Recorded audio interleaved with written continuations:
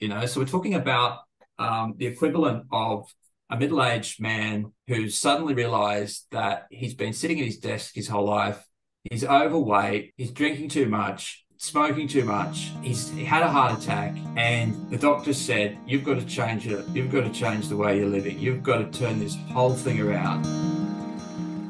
I was contacted this spring by a researcher working for the EU, and he said he wanted to use my YouTube as a platform for getting this concern out there more. So that's what we're doing here, informing you and giving you some ideas for how to improve soil in Europe and all around us, world over.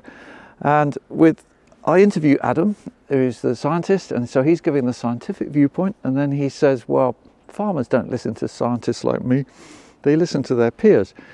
And so we thought, well, that would be interesting then to link his comments with what my son Jack is doing. He's coming to the end of his first year organic farming. He's 28 now. He's always been working on the land, and he's passionate about soil.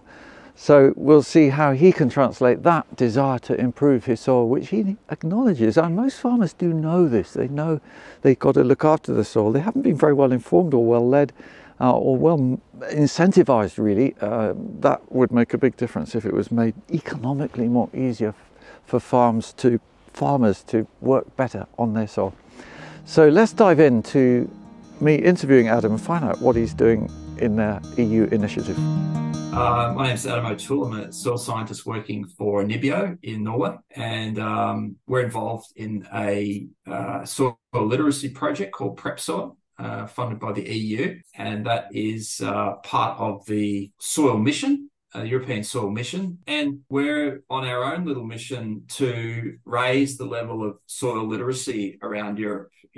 People's understanding of what soil is, why it's important, and the current status of soil health in Europe, and what can be done to make it better so that we all have a beautiful green rolling hills like you see behind me, which do what they're meant to do. How would you define better soil in this context? We talk about the idea of soil health. You can have soils which are unhealthy. They're not performing the way that they should. They're not either producing a high yield. They might be producing more greenhouse gases than they should be. Maybe a lot of the nutrients are being lost away. The opposite of that is then better soils. So soils which are maintaining their level of organic matter, or ideally increasing the level of organic matter. Soils which are able to retain water so that plants can use them. It doesn't get washed away easily. Or the soil itself actually doesn't get washed away, which is a huge problem. That's what we call erosion. And also that the idea that soil is a habitat as well. Yeah, so in gardening, I feel that no dig, no till offers a lot of answers. Maybe it's slightly different in farming. I definitely think no-till is definitely part of the equation, but it's one part. It's one part of the equation, but you would also, I believe, agree that it's not the silver bullet for arresting soil decline. And the classic example for that is here in Australia, where no-till, basically all the cropping areas now are no-till on large-scale broadacre, which basically means that they're not inverting the soil. They're not inverting the soil, minimum tillage, absolute minimum, but they do it out of necessity because they've learned through hard experience that by importing European invert tillage, that it's just not economical, it costs too much, and it doesn't actually work in these more sort of sensitive environments. So, but despite there being no-till, at least since the 1980s, it still hasn't arrested the decline of soil organic matter. So that shows that it's only part of the equation. It will slow the decline of organic matter, but it won't arrest its decline. And so there's so much other things you need to do in order to either maintain current levels of organic matter or take them up to the next level. Yeah, so no-till is one of many factors at play. But you've got something called Soil Deal for Europe? Yes. So the European Union in the last number of years has pulled a lot of their research and development funds into tackling some major societal problems. And the one we're talking about today is the soil mission. So it's been said that 75% of the agricultural soils in Europe are actually in an unhealthy state. And there's a goal to, with this soil deal or this soil mission, to reverse that situation such that in the next actual 7 years, actually by 2030, that 75% are in a healthy state. Sounds wonderful, but how is this going to happen? Well, so yes, it's not easy. There's only 7 years left, right?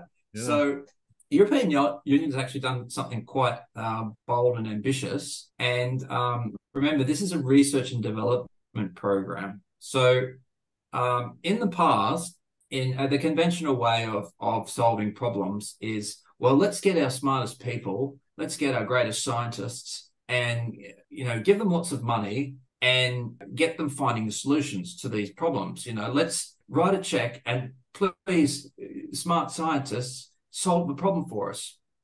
Well, the problem is we have been doing that for a long time, and the soils aren't getting any better, right? Yeah. So they've taken the ambitious move to say, well, let's try something different. So they want to start 100 what they call living labs around Europe. This is just a starter, but this is sort of a model about how they want to do it. And they want to bring the farmer into the foreground as a central actor in this research and innovation process about how to turn around. Because at the end of the day, they're the ones sitting behind the tractor, right? Yeah. They're the ones with the fork in the ground. And your idea is that these living labs could be like seeds almost, and then the knowledge and ideas will spread out from them? Yeah, that's what we hope. And a lot of farmers already have a sort of somewhat of a natural skepticism towards scientists like myself. And it's well proven actually through social research that farmers are more likely to listen to their peers and to look to their peers for knowledge and innovation. So why not work with that fact? If that is the case, then let them work together, let them learn from one another. The scientists can be involved and use their data analytical skills, use their scientific method skills to help them in the process, but not necessarily be the ones that sitting and thinking, oh, what shall we research on now? So it has to be this sort of collaboration such that the problems that get solved are the ones that the farmers need solved, not necessarily the one that the scientist wants to investigate because it sounds like a good research paper. Yeah, because we've had this discussion amongst ourselves a bit, and with my son Jack, who's farming, and we're going to see him later in the video, and he gets a bit aggrieved because farmers are so much put in the light as the bad actor who is trashing the environment, and they're just following leads from government subsidies and pricing in order to make a living, which quite a few of them aren't even doing that. So that's where, yeah, if this study can really help address those issues, I think it would be amazing. Yes. Well, what I'd encourage people to do is one sort of, we're always thinking, what can the average person do? And the Soil Mission has come up with a Soil Mission Manifesto, which is basically just like a something you can sign to say that you support the idea of healthy soils in Europe. Put your name behind it. Doesn't have any more obligation than that. And just so that there's some sort of recognition that there's, we're building a movement of people. Great. Well, thank you very much for that. And we'll look forward to hearing more about this incredible project. And I wish you lots of success with it. And yeah, keep going. Great. Thanks, Charles. Cheers. So, a lot going on that we don't hear about much. Do have a look at the website link we give where you can sign that soil petition. It will make a difference. Every little bit makes a difference. And likewise, now we're going to see what Jack is doing. It's not a lovely time of year to be looking at a farm. It's wet, late autumn. The soil actually looks pretty sad, especially where he's working with machinery. It's not like homemakers where we're working all by hand. I'm standing right next to an organic no-till cover crop, which actually must have been killed by frost, in an established garden where I'm bringing in compost, and that's very different to his farm where he can't use that amount of organic matter. He's using as much as he can, and you'll see that it doesn't look as pretty as here. Forgive the land for that, but you'll get an idea of what's going on.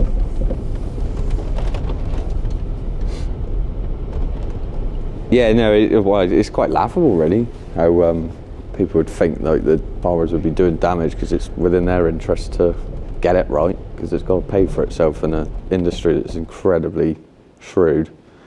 So yeah, you're just shooting yourself in the foot if you're doing bad practice. When you see stuff about, oh, there's only X amount of harvest left, very uncomparable to UK agriculture. It's probably one of the most sustainable in the world. Most people running very good systems and very efficiently. There'd be always a few bad eggs, but So you wouldn't say your topsoil is dying? Nah, we got plenty of time now. Well, you've seen that out and about, like some places our topsoil is only that deep, but it's incredibly healthy, and you look after it right, it'll look after you. Yeah, it's a very wet November, so we haven't planted everything we want to. Running an organic system, mixed cropping, arable and grassland, which both rely on each other to make the system up. Because you have different like grades of soil. Yeah, 1, 2 and 3, 1 being the best. We're on grade 3 here, which is not ideal. But then the way we run the rotation and the cropping plan is always trying to improve that soil, keep the best in it, because you can soon fall foul if you're not looking after it. So say like with the plough, if you're ploughing too deep, you're just going to bring up clay, which isn't going to grow anything. So you've got to, whatever method you're using, you've got to do it right. We've got 3 different soil types within the grade 3 sake. So you've got brashy ground with a lot of stone in it, very easy working, higher wearing on machinery. Then we got some loamier clay, it's easier to work down, and then really heavy clay, which is a pig to work anything, especially in a year like this. So.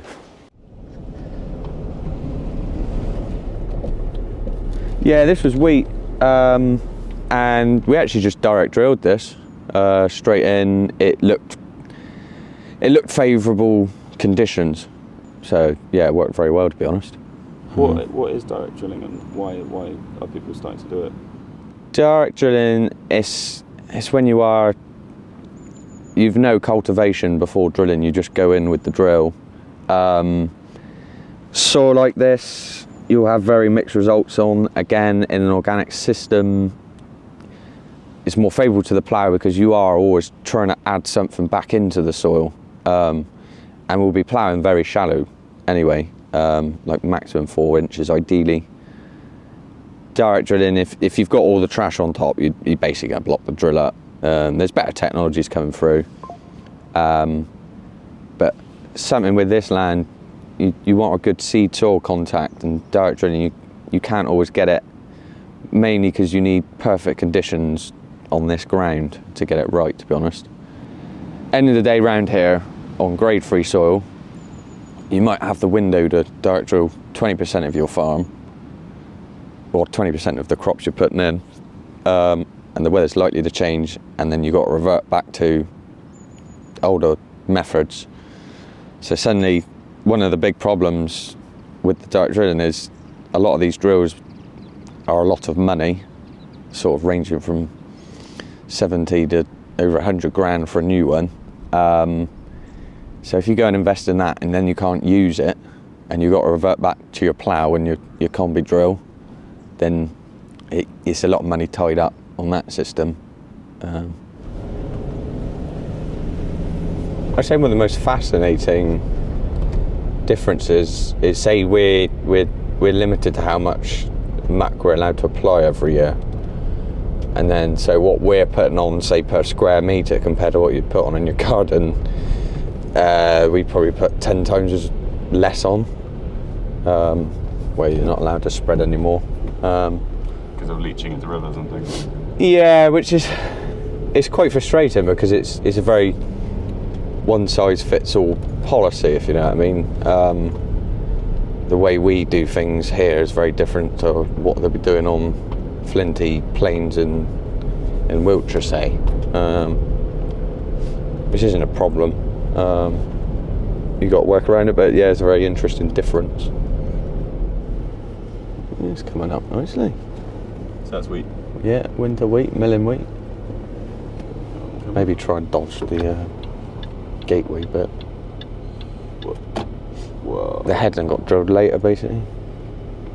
This is for growing for wild farmed, who run a lot of. They're very pro regen ag, and there's a set of rules you got to go by to grow the crop, and one of them's bi-cropping. What does that mean? So you basically, if you're growing a wheat for them, you've got to have either a white clover or a bean, basically legumes, a companion crop with the wheat, which is a good system, and very intrigued as to how it's going to work, because all the research on a bi-cropped wheat crop is the disease resilience is much better. And again, so last year that was the big problem we had. Disease. Yeah,